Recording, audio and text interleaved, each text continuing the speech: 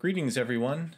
In the last video we explored all things GSM, which introduced the world to digital mobile telephony and ushered in some usable mobile computing, especially when the core network expanded to packet switching elements used for GPRS. This would also introduce the first iPhone that would really change networks as they desperately needed to address data rates, and UMTS and HSPA networks would do just that. In this video, we will look at the features a UMTS network provides over GSM. We'll look at the signal characteristics and access method that UMTS will use. We'll be looking at the network architecture and then at upgrades to UMTS, which would be HSPA, the road to 4G.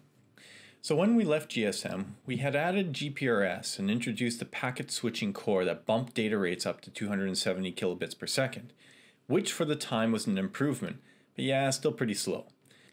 Enter the Universal Mobile Telecommunications Systems, or UMTS, a 3G cellular network. It pretty much carries over all the features of GSM like SMS, call waiting, and the rest, but would significantly increase data rates up to 2 megabits per second, and would allow for more network capacity. Over 100 simultaneous voice calls could occur over a single UMTS channel thanks to a new air interface, Wideband Code Division Multiple Access, or WCDMA. UMTS uses WCDMA, which combines the digital information from multiple users into a single bit stream that is modulated together. Every device has a unique code that, when applied to the combined bit stream, will retrieve the data meant for that device. This code has a much higher bit rate than the transmitted data, but this is necessary to guarantee proper data recovery, because a coded signal is modulated over a 5 MHz channel with a technique called spread spectrum.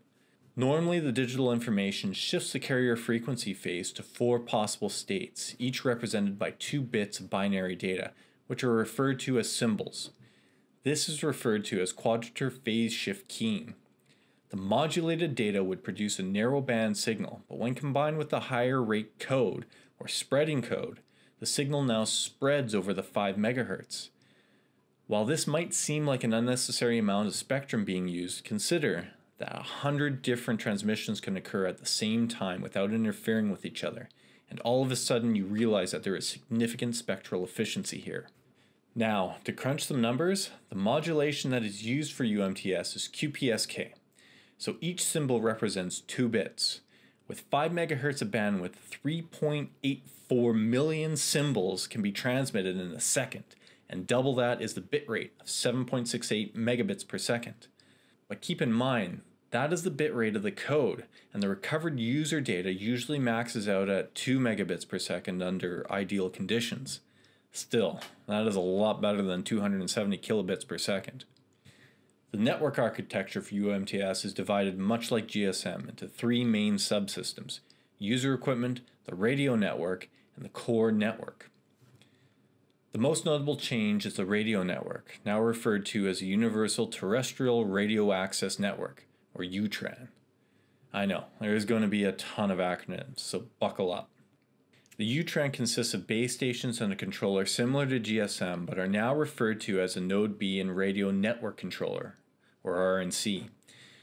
The Node B, for all intents and purposes, is the cell site. The Node B consists of a baseband unit, or BBU, that serves as the processing unit for the cell site. It connects to the mobile network and communicates directly with the RNC. The BBU also connects to all the sector radios that would have normally been a part of the base transceiver system in GSM. The radios are now placed as close to the antennas as possible to limit the amount of coaxial transmission line loss. These sector radios are referred to as remote radio heads, or RRHs, and sometimes are referred to as RRUs, for remote radio unit. The BBU connects to these RRUs with fiber optics using CPRI, or Common Public Radio Interface, the standardized protocol for communication between the BBU and RRH. The BBU and RRUs, or Node B, are all connected by the radio network controller and will have radio resource management and mobility management functions and air interface security. It also interfaces to the core network. The core network is generally the same from GSM. The circuit switch elements again consist of the MSC, VLR, HLR, and the gateway MSC connects to the external switching networks. The packet switch core would occupy much of the bandwidth available to UMTS devices and consist of the same elements from GPRS. The Gateway GPRS support node forwards user data from external packet networks like the internet, or forwards data from user equipment. It's essentially a large router. The serving GPRS support node, SGSN, handles the control aspect of user data such as mobility management, session management, and essentially dictates where and how data flows on the network. The SGSN is also communicating with the circuit switched network elements to obtain subscriber location information from the HLR and VLR. The main control node in the UTRAN is the RNC. It is the user equipment's first contact point in the network, as the node Bs are only seen as a relay. When a user equipment powers up, it contacts the RNC responsible for its cell, establishes radio connectivity, and only then attaches to the SGSN or MSC. The user equipment maintains a relation to the serving RNC as long as it is active. At the same time, the serving RNC maintains information on the user equipment, such as which cell it's attached to. The RNC carries out radio resource management, some of the mobility management functions, and is the point where encryption is done before user data is sent to and from the mobile.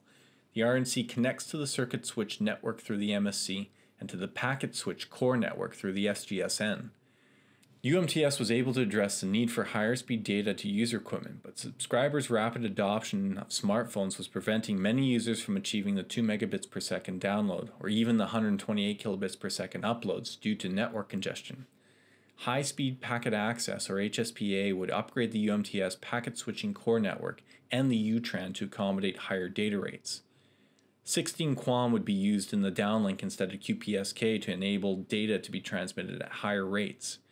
Eventually, though, 64 QAM would be rolled out for downlink and uplink, along with additional technologies such as carrier aggregation, MIMO, and theoretical data rates were calculated to be 500 megabits per second down and 70 megabits per second up.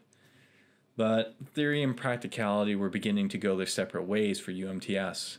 Most networks would top out at 50 megabits per second down and 20 megabits per second up. HSPA would struggle to scale upwards, and there had been a desire to move on from any circuit switching elements in the core network. A new network that would be packet switched from the ground up would set the stage for LTE. So we'll leave it there. That covers UMTS, a 3G push for more data, more capacity thanks to WCDMA, and the UTRAN's ability to get higher data rates from the packet switch core.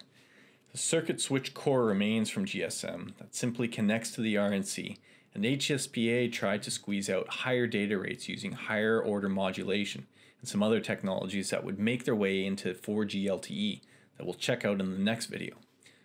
Thanks everyone, and goodbye.